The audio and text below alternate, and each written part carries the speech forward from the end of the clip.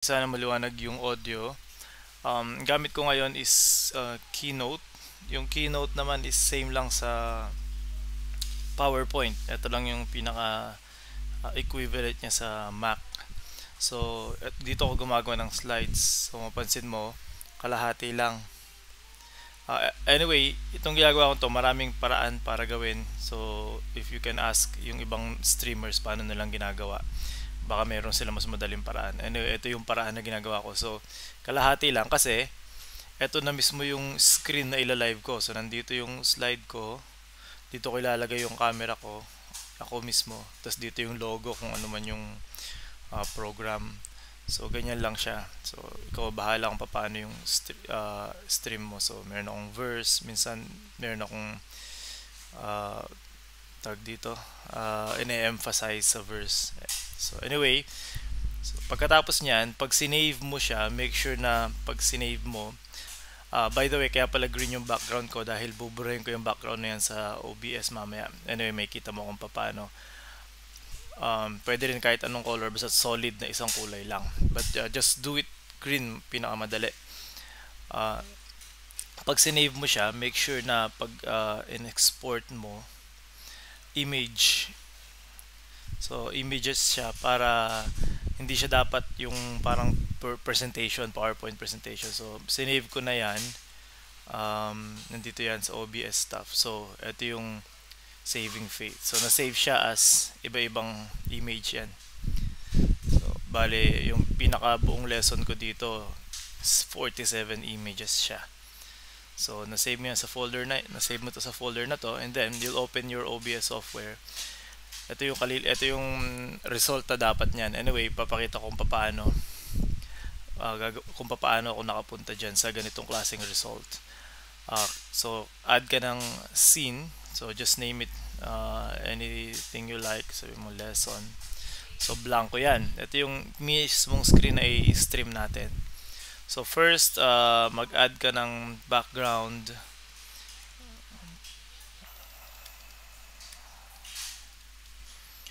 Background image. Dito lang sa downloads may download ako kanina. Yan, ito yung pinaka-background ko talaga. So, open ko siya. Dilitaw siya doon. Okay. Medyo masyado siya malaki. So, right-click. Transform. Fit to screen. Yan. So, nakita mo may black dyan. So, adjust mo lang para mawala yung black. Adjust lang natin.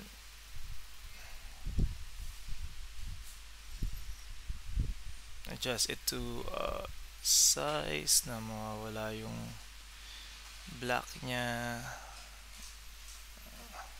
Kailangan pa konti pa, or nakalimutan ko, you can just stretch to screen. Yun pala, right click, stretch to screen. So yun yung pinaka background. So next step is add natin yung camera ko. Okay, so just name it there. Ay mali, hindi pala dapat dyan. Dito sa source, hindi sa scenes. So this add video capture device. So camera ko. Okay, and then sa device hanapin mo. So dito ako sa FaceTime HD. So that's me. So kung ano yung desire mo na quality, so bababa mo lang yan depende sa ano mo, internet connection, kung mabilis or what. So okay, so ayan ako. So saan ko gusto ilagay yung sarili ko. So kaya green yung background, makikita mo mamaya kung bakit. Pero kung hindi mo i-delete yung background, ganyan ka. So you are naka-frame ka, naka-square ka dito, frame. Ngayon, the reason why I have this green background, isasakto ko lang yan, green lahat yan. The reason why I have this green background is gagawin natin, kiklik ko itong camera ko, filters, tapos ito kayo sa effect, filter, chroma key. Okay, so nakita mo madi-delete yung background. So adjust mo na lang siya, smoothness, anything. Okay, para mas maganda yan. close. So makita mo na delete yung green ko dito. So i-adjust ko lang to kung anong size ang gusto ko. Yan, para sa akin okay na yan. Ngayon kung may church logo kayo, pwede mo ilagay dito. That's what I do. So nag-add lang ako ng image dito. Pwede mong gawing church logo. Meron na akong existing dito. IBCSR logo. Pero ikaw, kung bago, so church logo, okay, tas i-search mo lang, browse mo lang ulit katulad kanina, hanapin mo. Pero add ko na itong sa akin, church logo. Yan, so as you can see, malaki. Adjust lang natin. Okay. Alright. So the next step here is to add our slide. So hindi siya image, slideshow. Click mo yan, lesson. Hindi pwede daw dahil nagamit ko na yung pangalan na yan sa lesson ko. Okay, so ang transition mo ay ang slide mode, wag automatic, manual, para ikaw yung mismong next slide. Pag automatic kasi every 3 seconds mag-aano yan, next slide siya. Tapos add mo lang yung image files, add files. Nandito ako yan, sa Christian Living. So select ko lahat ito. Yan, 47, remember, para wala kang makaligtaan. 47 items, open. Okay, so ayan siya, yung kaninang ginawa natin. Ngayon, same procedure para matanggal natin yung green background niya. So filters, add, chroma key. So deleted yung green background, close. So ayan siya ngayon sa left side ko. So ito na yung pinaka setup ng stream natin. So pagka kailangan mo next slide, yan, next slide, salita ka. So kailangan mo lang ng presence of mind, pag salita ka, that alam mo yung next slide mo, para wala kasi magagawa niyan para sa'yo. Pero kung meron kang dalawang computer, merong isang nagko-control ng isang computer, taga next nung slide, ibang procedure yon. But dahil ako lang naman dito sa bahay ang gumagawa nito, kaya ganyan ng procedure ko na lang din. So to stream, just go to Facebook, example, mag live stream ako sa mismong, parang bagal internet Okay, so I'll go to magla-live video ako.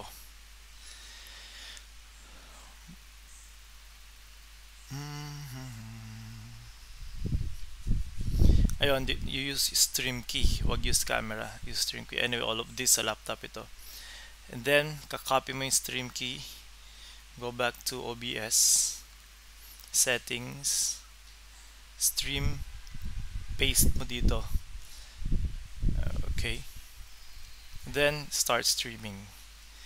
Yan, hindi ka pa naka-live niyan. Start streaming, sabihin yung OBS pinapadala na niya kay Facebook etong app, ano mo to mismo screen. So ayan na siya. So you can see lahat ng ginagawa ko lilitaw dyan. Ngayon, just put a title, put any description, trial, and then click mo lang yung go live and live ka na. So that means lahat ng gagawin mo dito, yun ang mai-stream mo sa OBS. Anyway, one thing that I forgot to give you is mag-add ka ng audio. Wala pa palang audio, so mic ko. So ngayon, add mo. Ngayon, gagamit ako ng headset. I can click that. Kung gusto ko yung laptop audio, okay. Meron din akong binili na sariling mic for live streaming. Kung gusto mo mas magandang quality. But right now, just click my headset.